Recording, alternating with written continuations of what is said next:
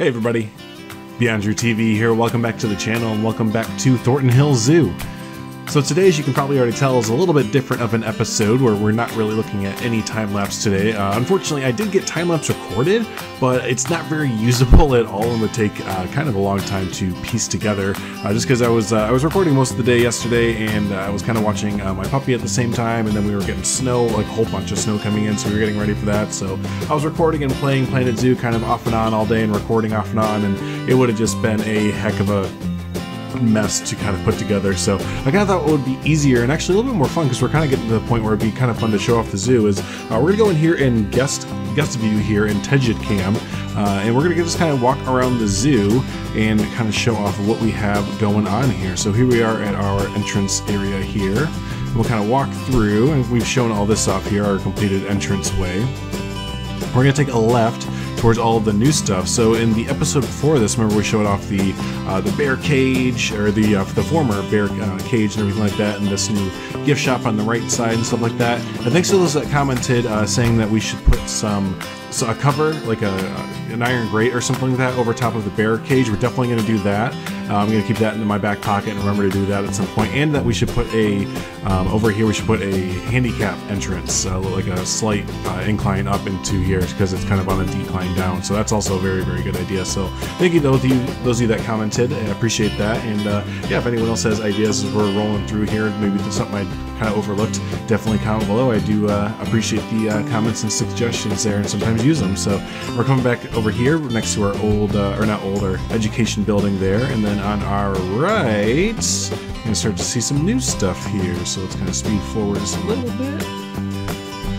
So here we are. So today's episode, even though we didn't get to see a time lapse of it, we didn't miss a whole lot. We added in some large hoofed animals. Oh gosh, they're so busy today. There's so many. There it is. Look at the camel. So we added in a camel habitat here. And again, this is nothing spectacular at all, and that is purposeful.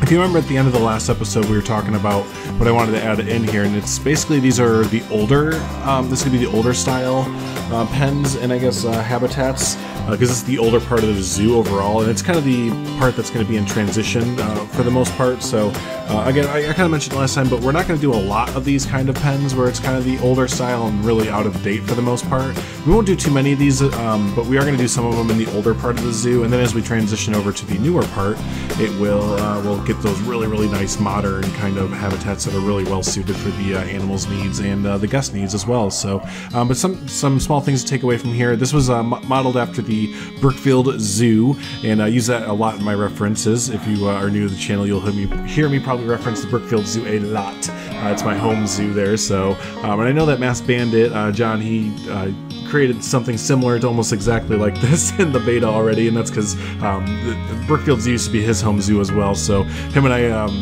we kind of try not to use the same references all the time. You'll see some crossover sometimes. It's kind of funny, but you can kind of see this little, oh, that's so funny that he hit that and it's all dangling over. I never noticed that. You kind of see this little decline down right there into a wall here, and that kind of is for, I think, a guest view and for the animal to, you know, not get out. It's kind of almost like a natural barrier, but you can see that, you know, obviously has the wall kind of blocking, but the way that it kind of goes down right here, and you can't really tell from a guest view over here that it declines down right there. Yeah, just kind of noticed that from looking at the Google Maps image there of the habitat. They kind of had that feature, and it works nicely. They can't jump over that at all or anything, so totally heard that girl yelling. Then they have a little hard space over here, hard terrain space over here, not terrain, building, there it is. Hard shelter over here. We have two of them.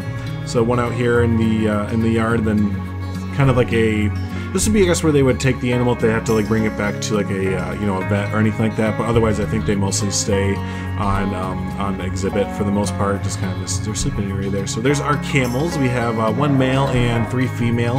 I believe one is pregnant, and right when that female became pregnant, I turn that off, make sure the male can't give birth anymore. So there is that one there, and then we're gonna whip behind me before looking. There's one more kind of similar to it, but we kind of are passing by our Creepy Things building. So yeah, we added our first little house here, and it is very small, and I did this kind of purposely. This would have been, for the zoo at least, this would have been kind of a kind of a 90s to 2000s building that they would have added in, because as I've been looking through master plans, I noticed that a lot of zoos were kind of going through a flux of different master plans between like kind of the early 90s to the 2000s, and then a lot of those same zoos, or a lot of zoos in particular, just kind of in the 2000s had new master plans come out. So it just seems like a lot of zoos, they went from, you know, having kind of a transition period in the 90s to 2000s, and then having to turn around again and transition the zoo to keep up with the ever-evolving knowledge of, you know, animals and stuff like that. So I just thought that this whole area that we're looking at here would just kind of be a little bit behind the times overall, especially, you know, like this building and the pens and stuff like that. And just kind of, that's kind of the whole lore and story back here. But yeah, this is our Creepy Things building. I'm not doing interiors for the most part. So there's nothing really in here. There's 3 habitats. We have cockroaches, centipede, and some form of spider. But I'm not really doing interiors. I think Geekism, or Jonty, he said it best, where, you know, interiors are amazing, and if you can pull them off well, then they work super duper well. But you only look at them that one time really when you're doing the interior, and then you don't really go back there again. So again, while interiors are amazing, and I think we'll do maybe a handful that are like, you know, giant houses, like a primate house, maybe, I don't know, we might do something different with our primates, or you know, like a bayou house or something like that, sure. But you know, small ones like this, like a Creepy Things house, I'm not going to do like a full interior for it. That's just a waste of overall computing power, really, because when you're going to start to get a lot of guests in the park and a lot of pieces and buildings, stuff like that all starts to really add up there.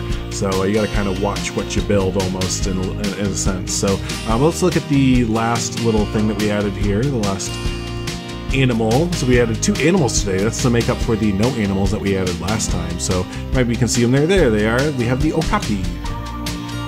So this this habitat is basically identical to the camel one, and we'll get an overhead shot of everything before the episode is out there. No worries there, so you can kind of see overhead.